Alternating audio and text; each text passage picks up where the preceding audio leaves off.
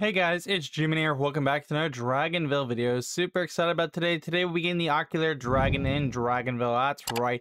Before we get the video started, though, guys, note we do stream on Twitch every Monday, Wednesday, Friday. There'll be a link down below to our Twitch channel. Check us out there.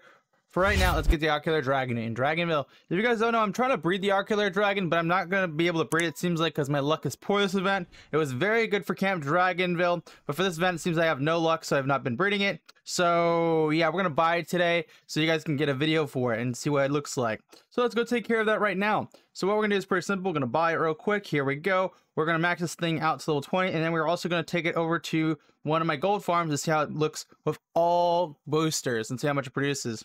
So you saw the egg right there, looks pretty dope, and the dragon looks pretty cool. This is not dragon related whatsoever. Like, it doesn't look like a dragon whatsoever, but it's still a very cool dragon, kind of. Very unique creature, I guess what we want to call it that, but yeah. But here you go, Ocular Dragon and Dragonvale level 1. We'll take its level 4 for its teen form, then level 7 for its adult form. So you can see right here, level 4 for its teen form and adult form looks pretty cool. Now we're going to take it level 20 for that max info. Let's take care of that.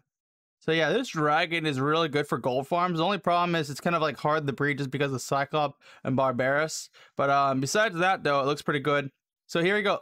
Ocular Dragon at level 20 produces a total of 676 gold a minute. Better brings, of course. Better bring odds, of course, at level 20. And a lot of other good info. And now what we're going to do is pretty simple. We're actually going to move it over to one of my gold farms on my overgrown island to see how much it produces. So let me find a habitat. Here we go. So I already have the lightning, metal, and fire booster already over here. So this will be interesting to see how much it produces. It produces a total of 1,285 gold a minute. That is ridiculous. I think that's more than a quintessent. Let me actually double check though. Let me find my quintessent dragon. It should be right here. Yeah, so it produces 40 more gold. Wait, is it like 40 or 43? Oh, wait, no, wait, it's like 40? 40 plus... Yeah, it produces like 40 more gold. But besides, like, it produces a few more gold. It's like around 40, lower than that, but basically produces 40. So that's pretty dope. That's actually kind of sick. And I think there's like a cap, though. You can't actually get the max gold out of a dragon, even though it says it's past like a certain amount. I'm not going to explain that too much. If you want to look into that, you can contact our Discord server, not contact our Discord, join our Discord server, and ask me or Sloth or someone more info about that. I'm not going to go too much in depth about that. But overall, the dragon looks really sick, and I'm really glad. Now I just need to grab the pedestal for it, and then after that I'll have the dragon in its pedestal. Then next Friday we're supposed to get a new limited time dragon. Then I'll do a breeding video on that. Then hopefully I'll be able to breed that one, but looking like I can't breed any of the dragons in this event. Probably won't be able to breed it and just have to buy it again, which is unfortunate.